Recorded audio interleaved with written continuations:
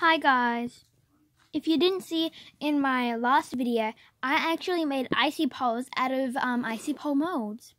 And today we're going to check them out. Okay, so this is what they look like. Now let's take off the lid. And this is what they look like. If you didn't know what they were, this one is milk and Oreos and this one is milk and blueberries. Now let's try the Oreo ones.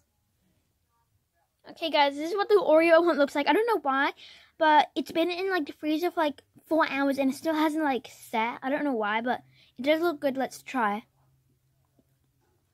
It actually tastes really good. It's really good. I just really wish it was whole. Well, I'm gonna eat this before it all melts. Okay guys, here's the blueberry one and it looks so good.